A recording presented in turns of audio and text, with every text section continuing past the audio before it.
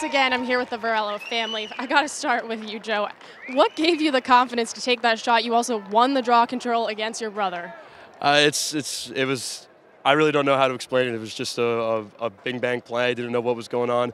Tried to find Jeff. Thank God he dropped it, and the ball just fell right to me. And tried to throw it in the back of the net. But it was an awesome day, and it was great to finish it off like that. So.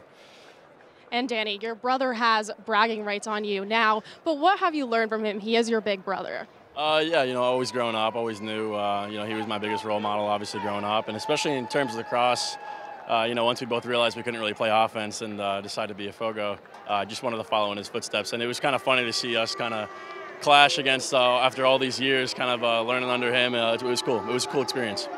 And now, at the end of the game, you guys embrace. What did you say to your little brother? I just said that it was the funnest experience of my life. It was great to go against him. Just all these years of going against each other and growing up together, this was an unbelievable culminating experience, and I couldn't have shared a better moment with a better person. So. All right, thanks so much. I'll send it back to you guys.